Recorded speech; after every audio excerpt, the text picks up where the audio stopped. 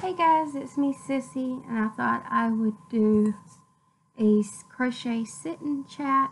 It's been a little while since I've done one of these and stuff. I'm working on Scarlett's blanket. Oh, the boys are resting. They have been sick since Friday night.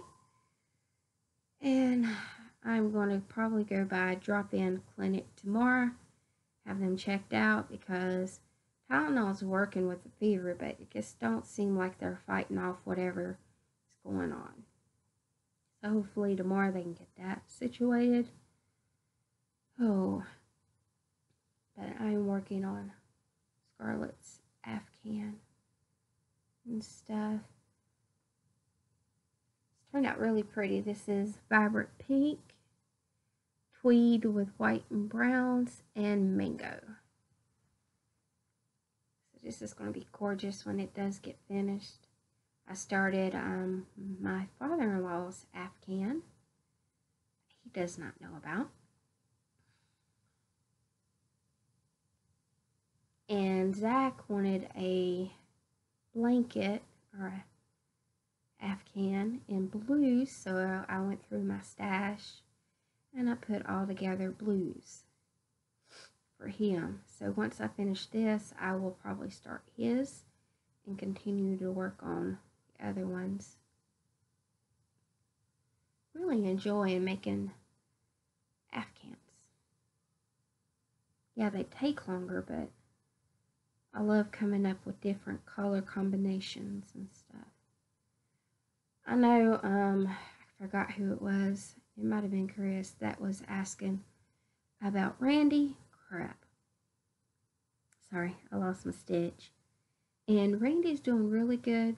He's in a assisted living facility, about 30 to 40 minutes away from me, but it's closer to my other brothers and stuff. The staff is really sweet. They're really good with him. He enjoys it. They have they have morning meetup. I cannot say the R word for that.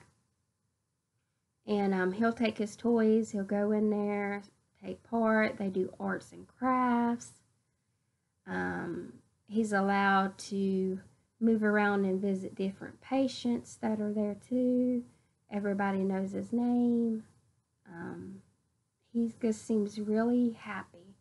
And they're able to monitor him better than we are. And he does have the feeding tube out.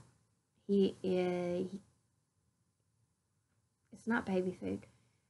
He has to be monitored while eating, but he is able to swallow and eat now, and he has gained a lot of weight and stuff, but he's doing awesome.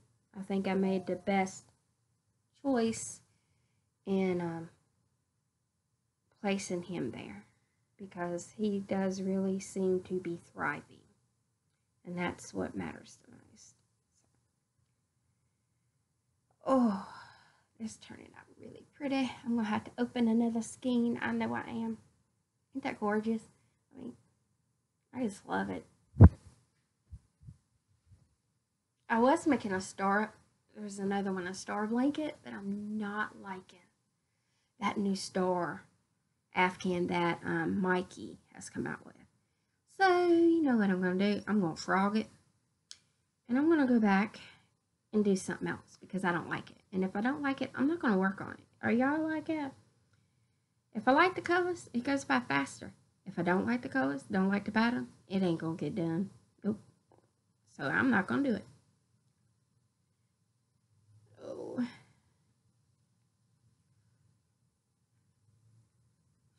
Scarlett has pre-K graduation not this Friday, but next Friday. So I'm excited about that. And they don't get out till like June the 11th. They're the last day of school. They go till like 11 o'clock. So not that long. And then I'm hoping when fall comes that Zach will get into pre-K. And Scarlett will go into kindergarten. And then it'll be just me and Jackson at the house during the day. And I can get, one-on-one time with him. So that'll be nice. Stuff. But I think he'll like school.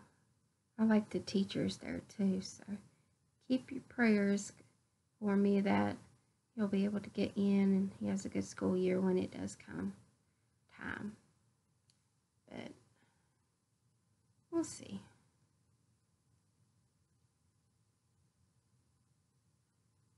I'm wanting to get workbooks for her and him this summer. That way they can keep their skill practice while they're out and not backtrack.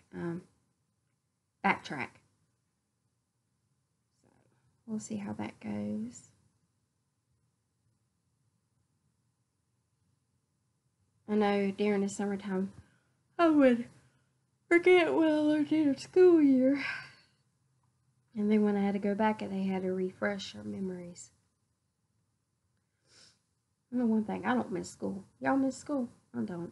I wouldn't want to go back. The way things are nowadays, we thought we had bullying. It ain't crap nowadays. Different type. This one's worse. Social media, everything else, you can't get away from them people. They just knocking at your door all the time. Yeah, I'm glad I live in a different area. Oh, different time area, that's for sure. When I was a teenager. Oh, but I've been reading, what is it called? The Silent Patient by Alex what? I always meant the first name, but I always have trouble with the last name. Mic-Aeelides. And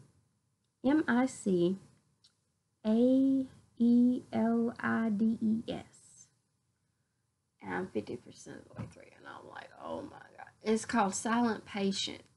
And this woman, she killed her husband. Supposedly she killed her husband. I don't know. I'm so confused in this book. And she doesn't talk, but she kept a diary, right? Her husband got her a diary a month before she killed him. And she started writing it.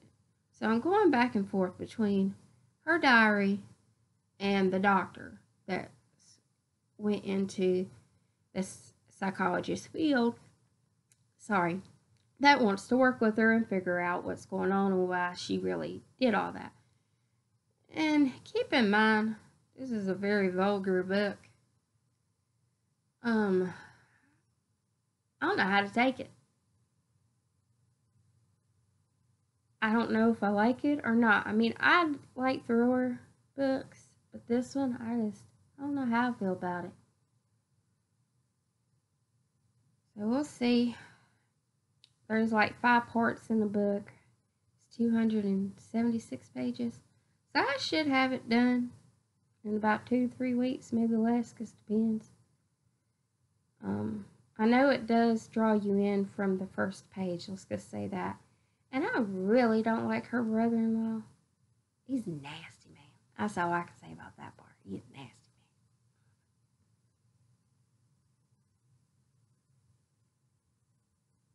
man. But, yeah, that's what I'm reading. Well, technically, I'm supposed to be reading it with my brother. And I started early.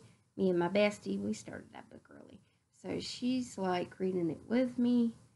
And once I do finish it and she finish it, we're going to do a meetup and go out to eat. That's what we're going to do. Because that book is something. And I'm also reading Borrowed Time. Is that what it's called? No. Pouncing on Murder by Lori Cass. And that's a cozy bookmobile book. Can't really see it. Anyways, it's got the cat in front of the bookmobile, and his name's Eddie, and I like him a lot. And this is Silent Patient. Can't really. Anyways, it's got this woman on the cover, and it's got like a page ripped from her mouth. I don't know. Anyways, Them are the two I'm reading consistently right now. And I did start a Diana Palmer. I'm like 40% of the way through. And it's called Truby. And that one, ugh. I mean, I read a lot of her books, but this one, I want to go through and smack some of these men. Okay, get this. One of the officers during the war or whatever, because it's during the 1920s or 1800s, something like that. Anyways, it was during the war between Arkansas and Mexico and all this going on. Anyways, the man, he's married. He married this woman because he wanted to be in the top ranks, and her father was in the top ranks of the army and stuff. So she finds out, she gets ticked off, and she turns the cold to him. Okay, so then he starts having these affairs, and okay, she wants a divorce. You know that butthead won't give her the divorce because he doesn't want other the people to degrade him, to him move down a rank or something. I'm sitting there thinking, you're cheating on her. Every one of your men know you're cheating on her. And you won't give her a divorce? What the heck is wrong with you? So I just want to take him and this other woman that knows he's married. I'm just sitting there thinking, why would you want a piece of crap like that? So that's that one story. And then within the story, it's got 3 different other stories. It's got Truby's story, and that guy that gets on her nerves. And then it's got his wife's story that died in between with it. So I got all these 3 other stories in this book. It just makes you want to pull your hair out. I'm sorry. This one I'm not liking that much at all. So I'm hoping it improves because right now I just want to scream at it. So that's what's going on with Truby's story. A lot of stupid people. I shouldn't say stupid. Stupid's not nice. But still. Some of these men and women just need to be slapped. Just slapped. Or shaken. Like, come on, people, wake up. Really? You cannot be that naive. Oh, he loves me. He'll leave his... Seriously? No, he ain't. That's just wrong. That's dirty. Now you know why I don't watch TV that much. I'm reading all the time. Oh, people keep asking me, oh, how do you read so much? For one, I read at nap time. I read before bed. I read in carpool. I read at doctor's appointments. I read it where I can fit it in.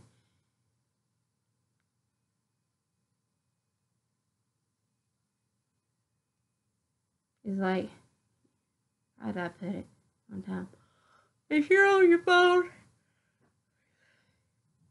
you got time to read. You watching Netflix, you got time to read. You crocheting, you could be listening to Audible books. And you can be listening to Audible books. Drive to work, Audible. Stuff. If you really want to get back into it, you figure out a way. This is so pretty. I'm really enjoying this blanket. Like I said, ADD is a lot with me. That's for sure. Okay, I believe that is all I'm going to do for now because I got to go get my other ball of yarn. And it is 1 o'clock. I got to take Teddy Graham out to potty. If I've not announced it on here, Buster, my Chihuahua, he died in February.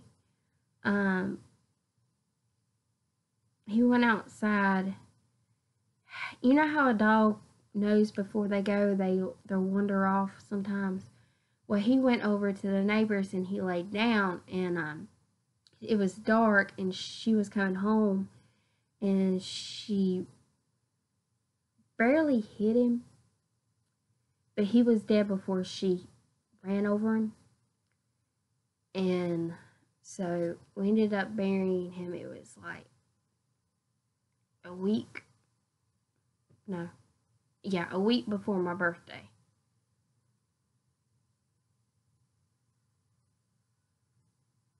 Yeah. And then the next week I started having bad anxiety attacks because Buster would help me with my anxiety. Anytime I was having a bad attack, I could pick him up and he would calm me down. So about a week and was it a week? It might have been less than a week, but I ended up going to this woman that had puppies and ended up getting Teddy Graham. And he's half Yorkie and half something else. I don't know if he's a Snorky or a Morkie, but he's the sweetest little dog you ever seen. Looks like a really teddy bear. But he's been helping me with my anxiety.